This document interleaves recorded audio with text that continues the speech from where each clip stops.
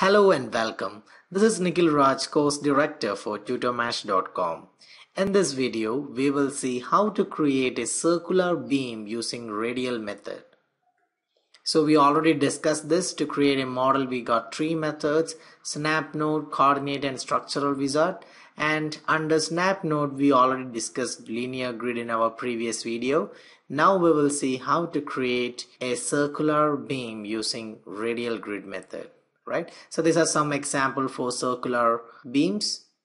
To create a circular beam, you need to first create a reference grid. You can see these dotted lines are called as reference grid. Let's see the properties of the circular grid. This circular grid is created in XZ plane. So the plane is XZ and radius 1 means from the origin to here it is 2 meter, and from origin to here is 5 meters. So that is radius 1 and radius 2, and between radius 1 and radius 2 there is 3 bays, 1, 2 and 3, and the sweep angle is 360. From the origin it is 360 degrees sweep, and number of bays along 360 degrees is 18. You can see 1, 2, 3, 4, 5 up to 18 bays are there. So when you create a grid, you have to enter these properties. Let's see how to do this instead. Just watch. So we can start with a new project. Click on space.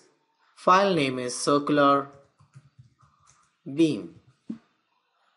Length units is meter and kilonewton. Press next. Add beam and finish. And it opens to snap node beam method. If this window is not displaying in your PC, you can activate it from geometry, go to snap grid node and press beam. And next is to create a grid. Click on create, change from linear to radial, name it radial reference grid, and the plane should be XZ. You can look at here, the grid we created here is in XZ. You can change the plane to XZ. And if you want to rotate this circular grid keeping Y as fixed, you can enter the angle so it will rotate keeping Y as fixed, or X as fixed, or Z as fixed. You can rotate your grid. So currently I'm not rotating, so keep the value as 0. And you need to set the grid origin. You can see this is the grid origin and the coordinates are 0, 0, 0. Enter the value here. You can automatically select the origin using this icon.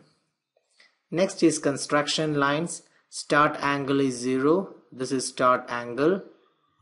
And sweep is 360. You can see sweeps 360. And number of bays, it's already calculated as 18. 1, 2, 3, 4, 18. You can set 18. And radius 1 you have to set. Now you can understand what is radius 1. It's 2 meter. Enter 2 meter. And radius 2 is 5 meter. Right? And between radius 1 and 2 there is 3 bays, 1, 2, 3. So you can enter 3. So this is how we create reference radial grid. Press OK and activate it. Now you got the grid. You can change the view from here.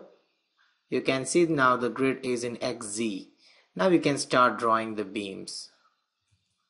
You can start from here. 1, 2, 3, 4, 5 and continue. So we have done. Now we'll create a circular beam inside. Click on snap node beam and start drawing it. Now we have done with creating circular beam. To remove your reference grid, you can close this window and you can change the view to isometric. So this is your circular beam.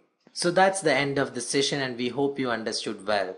Keep posting your queries and feedbacks, and for more videos please log in to www.tutomaash.com. Thank you.